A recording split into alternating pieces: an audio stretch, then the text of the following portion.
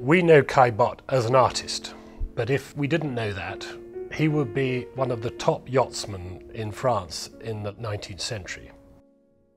He was very unusual in the Impressionist group of artists in that he was individually rich in his own right.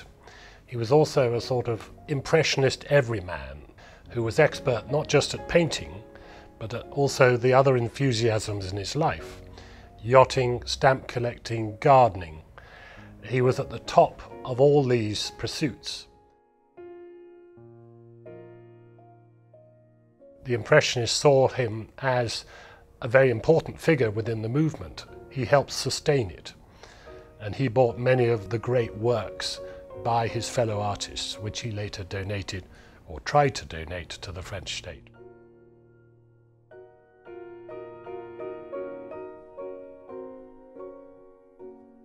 Caillebotte painted several different subjects. He painted town scenes, he painted figure subjects, he painted garden scenes, but he did paint a lot of marine pictures, just shy of 40 in fact, in two different series.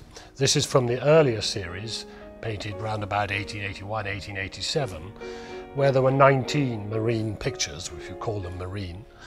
One of the main things about this picture is that it is painted by someone who understood yachts and yachting.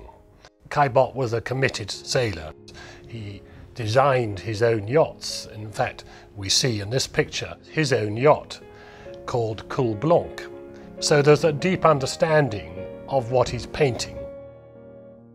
This is very close to the house that he bought, which is about 200 yards from this spot, Petit-Geneviève, across from Argenteuil.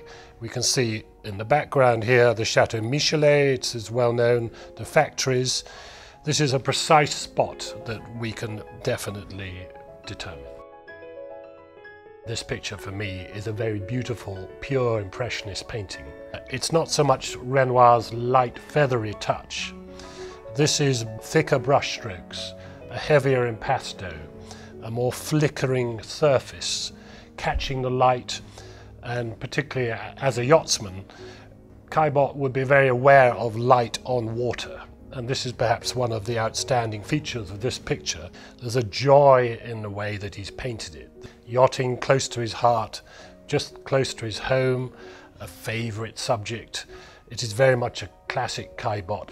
It is a picture I have known for over 30 years, and it has remained in my mind very clear over that period. It is a wonderful experience for me to have it now to be able to offer to a new collector.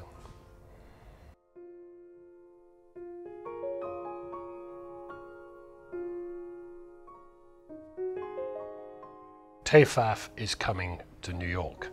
This is a big moment in the art market. It will be a wonderful fair showing in the Armory on Park Avenue. It will be the best art in the best location at the best time, and we think the best clientele will be there. So we expect it to be a great success.